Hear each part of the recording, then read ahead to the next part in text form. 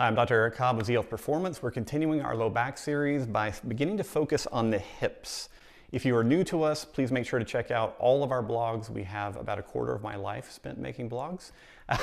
We're an education company. We primarily focus on working with world-class doctors, therapists, and coaches who use a brain-based approach in their training.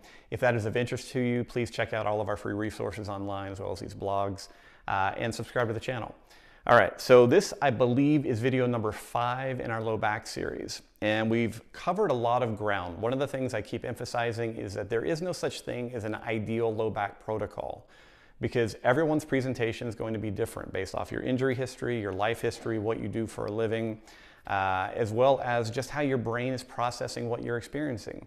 So we're trying to give you a lot of strategies and ideas. One of the things that works very well often with low back issues is to focus on some of the musculature and mobility in the hip, the pelvis, and the low back as they link together. So I'm going to show you one of my favorite little series of exercises with some modifications today that we're going to do seated. So the first thing that I want you to do, as always, is get some kind of assessment. You're sitting in a chair. I want you to out toward the edge of the chair.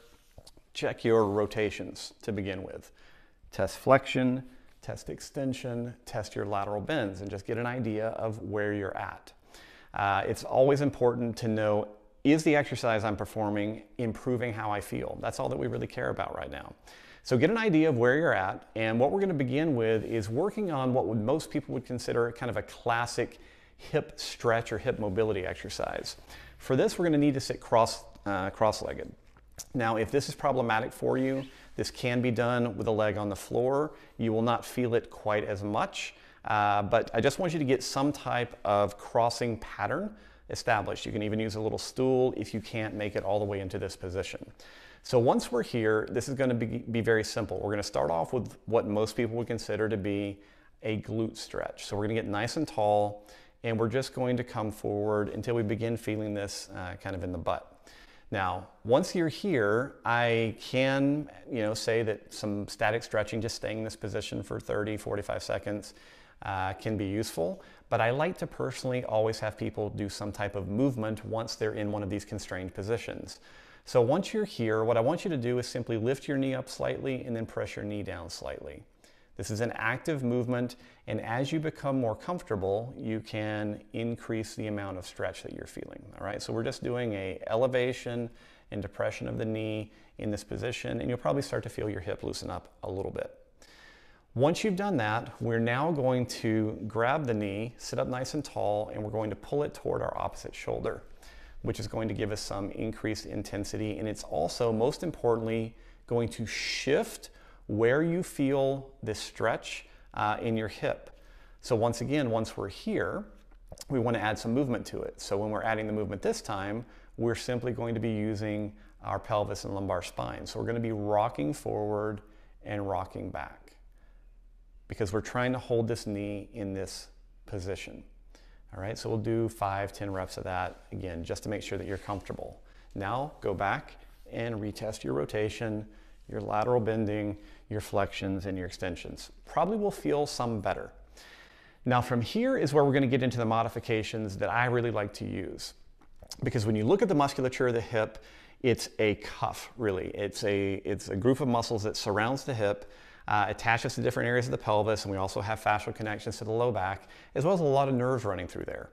So what matters often is not just what we're doing with the hip and the leg, but what we're doing with the pelvis, and more importantly with the lumbar spine. So there are some kind of unique ways, if you have the motor control, that you can utilize the lumbar spine to more, I think, intensely and efficiently kind of floss through some of the musculature and nerves of the hip. So we're going to go back into this position. We're going to go back into that original starting position. We're going to get that forward lean until we start to feel a little bit of a stretch. Now from here, we're going to go back to one of our prior videos, and in our lumbar spine, we're going to glide. Right? We're going to glide away from that knee, and you'll feel as you do this, most likely, a shift in the amount of stretch that you're experiencing, as well as where you are experiencing it. Think about the idea that if the hip is surrounded, we want to work all the way around that posterior aspect of the hip. So again, we're here, we're going to glide away, back to the middle, glide away, and we can also now in this position go through that little elevation and depression. You will want to play in this position because as you do more, you may find that you have far more range of motion available to you. And every time you're able to move forward and do that little glide, you may find that you're able to go a little further into the stretch. Once you've done that, we'll go back to that same position. Now we're going to rotate away and glide away. This one becomes much more challenging for a lot of people, but even if you don't have the exact motor control yet, I want you to try it. So forward, rotate away from the hip, and glide away from the hip.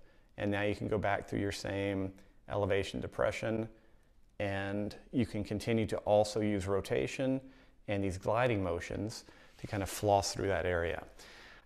Normally when I get people with low back issues, the hip is involved 95, 98% of the time. So these exercises I have found to be incredibly useful over the last really 3 decades of working on the hip and low back. So make sure that you give these a try, and good luck.